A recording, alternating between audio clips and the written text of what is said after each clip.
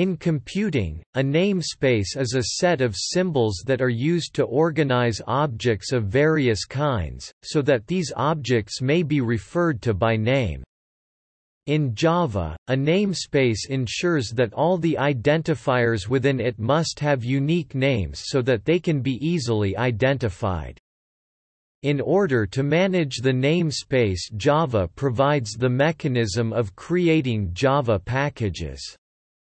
Prominent examples include file systems are namespaces that assign names to files.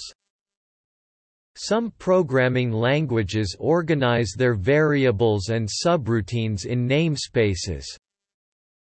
Computer networks and distributed systems assign names to resources, such as computers, printers, websites, remote files, etc. Namespaces are commonly structured as hierarchies to allow reuse of names in different contexts.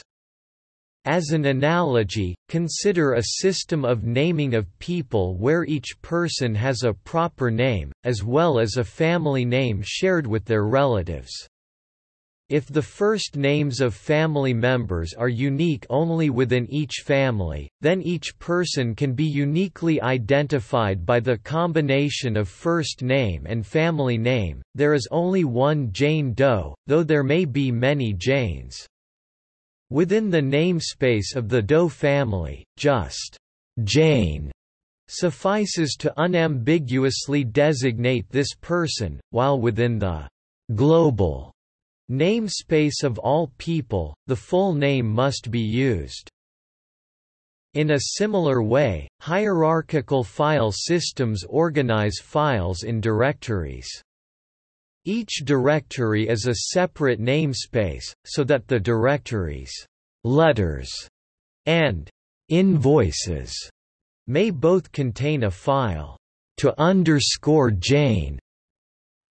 In computer programming, namespaces are typically employed for the purpose of grouping symbols and identifiers around a particular functionality and to avoid name collisions between multiple identifiers that share the same name.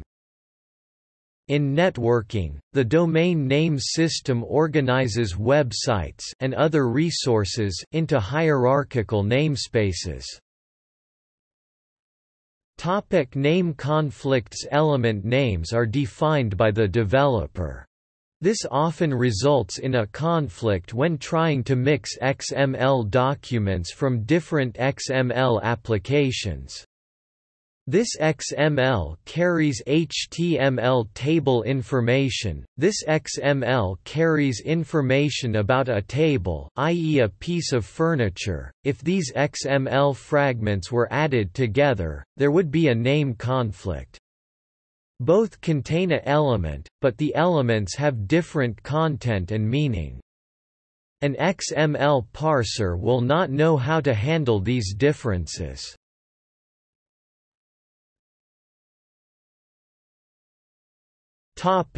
Solution via prefix. Name conflicts in XML can easily be avoided using a name prefix.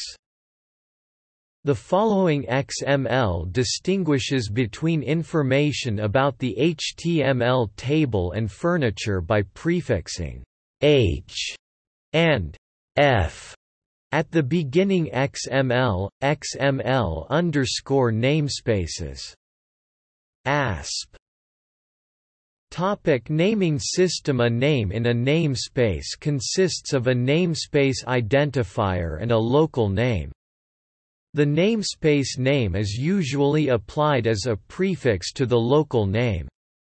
In augmented Backus-Naur form, name equals separator when local names are used by themselves. Name resolution is used to decide which, if any, particular item is alluded to by some particular local name.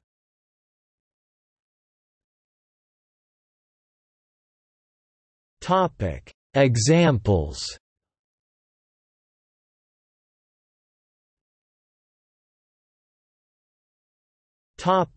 Delegation.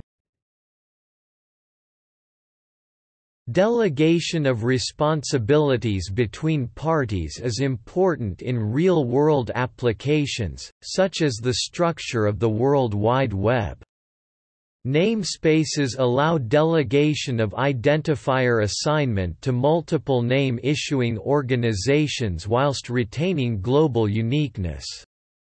A central registration authority registers the assigned namespace identifiers allocated. Each namespace identifier is allocated to an organization which is subsequently responsible for the assignment of names in their allocated namespace. This organization may be a name-issuing organization that assign the names themselves, or another registration authority which further delegates parts of their namespace to different organizations.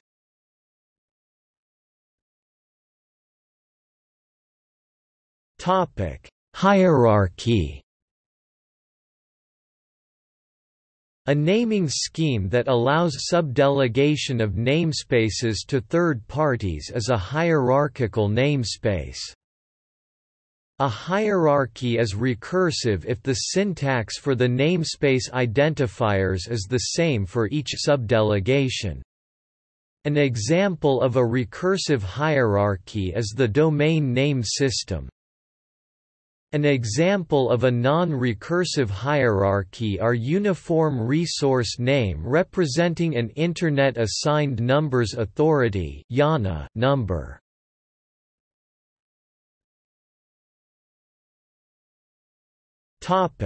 Namespace versus scope. A namespace identifier may provide context scope in computer science to a name, and the terms are sometimes used interchangeably. However, the context of a name may also be provided by other factors, such as the location where it occurs or the syntax of the name.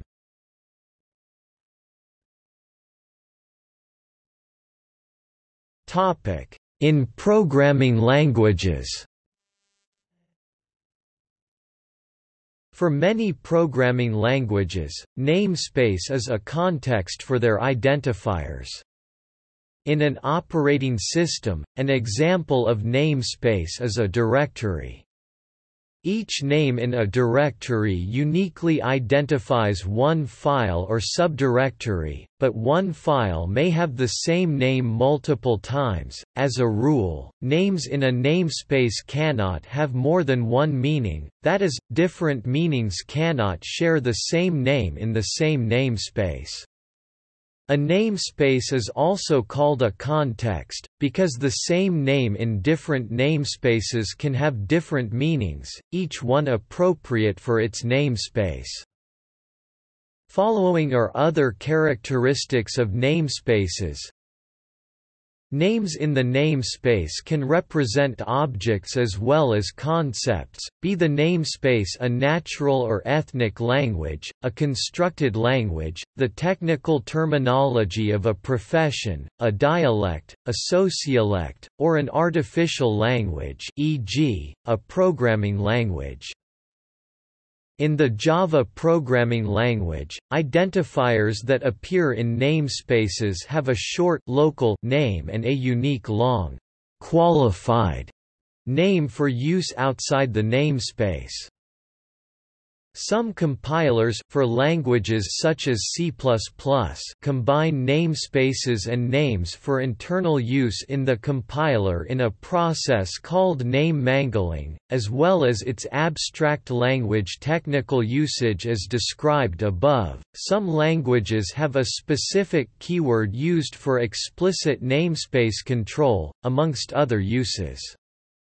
Below is an example of a namespace in C++.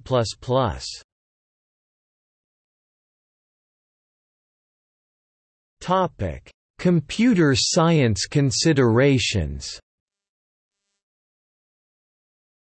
A namespace in computer science, sometimes also called a name scope, is an abstract container or environment created to hold a logical grouping of unique identifiers or symbols, i.e. names. An identifier defined in a namespace is associated only with that namespace.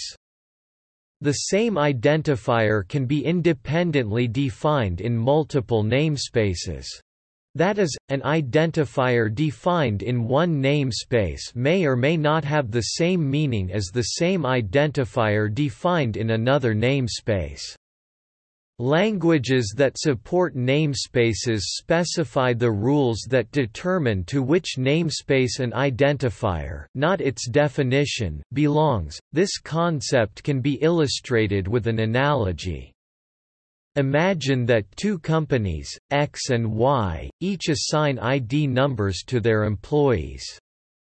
X should not have two employees with the same ID number, and likewise for Y, but it is not a problem for the same ID number to be used at both companies. For example, if Bill works for company X and Jane works for company Y, then it is not a problem for each of them to be employee number 123. In this analogy, the ID number is the identifier, and the company serves as the namespace. It does not cause problems for the same identifier to identify a different person in each namespace. In large computer programs or documents, it is common to have hundreds or thousands of identifiers.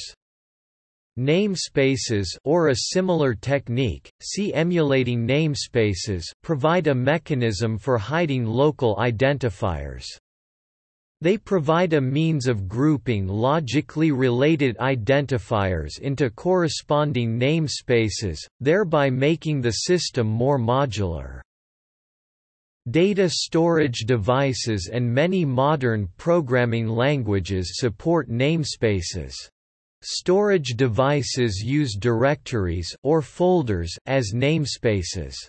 This allows two files with the same name to be stored on the device so long as they are stored in different directories. In some programming languages, e.g. C++, Python, the identifiers naming namespaces are themselves associated with an enclosing namespace. Thus, in these languages namespaces can nest, forming a namespace tree. At the root of this tree is the unnamed global namespace.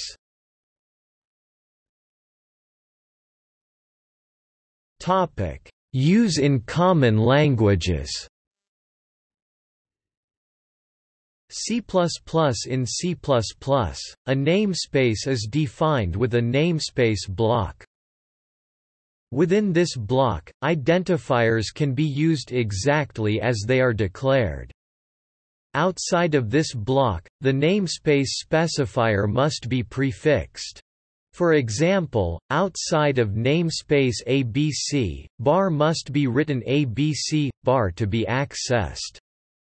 C++ includes another construct that makes this verbosity unnecessary. By adding the line to a piece of code, the prefix ABC is no longer needed. Code that is not explicitly declared within a namespace is considered to be in the global namespace. Namespace resolution in C++ is hierarchical. This means that within the hypothetical namespace food, soup, the identifier chicken refers to food, soup, chicken. If food, soup, chicken doesn't exist, it then refers to food, chicken. If neither food, soup, chicken nor food, chicken exist, chicken refers to chicken, an identifier in the global namespace. Namespaces in C++ are most often used to avoid naming collisions. Although namespaces are used extensively in recent C++ code, most older code does not use this facility because it did not exist in early versions of the language. For example, the entire C++ standard library is defined within namespace std, but before standardization many components were originally in the global namespace. A programmer can insert the using directive to bypass namespace resolution requirements and obtain backwards compatibility with older code that expects all identifiers to be in the global namespace. However, the use of the using directive for reasons other than backwards compatibility, e.g., convenience, is considered to be against good code practices. Java, the idea of a namespace is embodied in Java packages. All code belongs to a package, although that package need not be explicitly named. Code from other packages is accessed by prefixing the package name before the appropriate identifier. For example, class string in package java.lang can be referred to as java.lang.string. This is known as the fully qualified class name. Like C++, Java offers a construct that makes it unnecessary to type the package name import. However, certain features such as reflection require the programmer to use the fully qualified name. Unlike C++, namespaces in Java are not hierarchical as far as the syntax of the language is concerned. However, packages are named in a hierarchical manner. For example, all packages beginning with Java are a part of the Java platform. The package java.lang contains classes core to the language, and java.lang.reflect contains core classes specifically relating to reflection. In Java, and Ada, C#, and others, namespaces packages express semantic categories of code. For example, in C#, namespace system contains code provided by the system, the .NET framework. How specific these categories are and how deep the hierarchies go differ from language to language. Function and class scopes can be viewed as implicit namespaces that are inextricably linked with visibility, accessibility, and object lifetime. C# namespaces are heavily used in C# language. All .NET Framework classes are organized in namespaces, to be used more clearly and to avoid chaos. Furthermore, custom namespaces are extensively used by programmers, both to organize their work and to avoid naming collisions. When referencing a class, one should specify either its fully qualified name, which means namespace followed by the class name, or add a using statement. This eliminates the need to mention the complete name of all classes in that namespace. In the above examples, system is a namespace, and console and convert are classes defined within system. In Python, namespaces are defined by the individual modules, and since modules can be contained in hierarchical packages, then namespaces are hierarchical too. In general, when a module is imported, then the names defined in the module are defined via that module's namespace, and are accessed in from the calling modules by using the fully qualified name. The from import can be used to insert the relevant names directly into the calling module's namespace, and those names can be accessed from the calling module without the qualified name. Since this directly imports names without qualification, it can overwrite existing names with no warnings. A special form is from import asterisk, which imports all names defined in the named package directly in the calling module's namespace. Use of this form of import, although supported within the language, is generally discouraged as it pollutes the namespace of the calling module and will cause already defined names to be overwritten in the case of name clashes. Python also supports import X as Y as a way of providing an alias or alternative name for use by the calling module. XML namespace.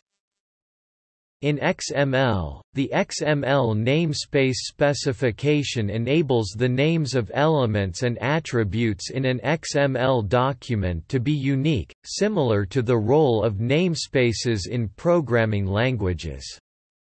Using XML namespaces, XML documents may contain element or attribute names from more than one XML vocabulary. PHP namespaces were introduced into PHP from version 5.3 onwards. Naming collision of classes, functions and variables can be avoided. In PHP, a namespace is defined with a namespace block. Assume this is a class file defines two functions, foo and bar. Location of the file php*/foobar.php. Namespace php*. Class foobar. Public function foo. Echo, hello world, from function foo. Public function bar. Echo, hello world, from function bar. We can reference a PHP namespace with the following different ways. Location of the file index.php. Include the file. Include php*foobar. PHP #option1 directly prefix the class name with the namespace $obj_foobar equals new php*foobar #option2 import the namespace use php*foobar $obj_foobar equals new foobar #option2a import an alias the namespace use php*foobar as fb $obj_foobar equals new fb access the properties and methods with regular way $obj_foobar to foo $obj_foobar to bar.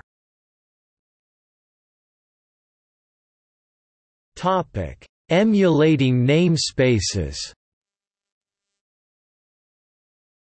In programming languages lacking language support for namespaces, namespaces can be emulated to some extent by using an identifier naming convention. For example, C libraries such as libpng often use a fixed prefix for all functions and variables that are part of their exposed interface. libpng exposes identifiers such as png_create_write_struct, png_get_signature, png_read_row, png_set_invalid. This naming convention provides reasonable assurance that the identifiers are unique and can therefore be used in larger programs without naming collisions. Likewise, many packages originally written in Fortran, e.g., BLOS, LAPACK, reserve the first few letters of a function's name to indicate which group it belongs to. This technique has several drawbacks.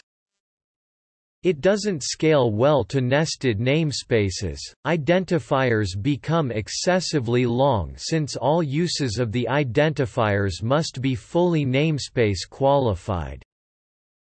Individuals or organizations may use dramatically inconsistent naming conventions, potentially introducing unwanted obfuscation.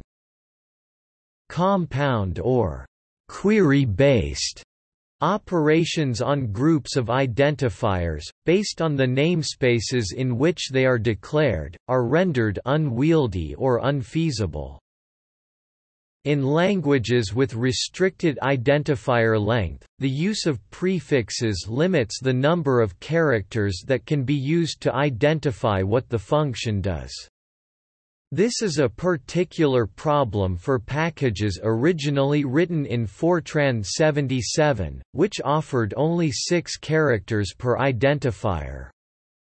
For example, the name of the BLOS function DGEMM function indicates that it operates on double precision numbers D and general matrices GE.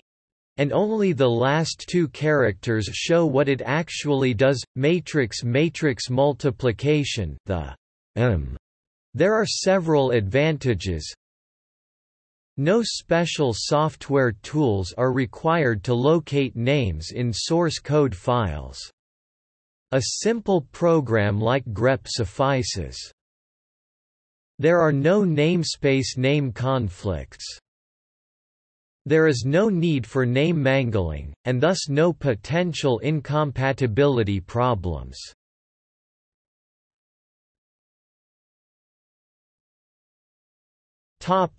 See also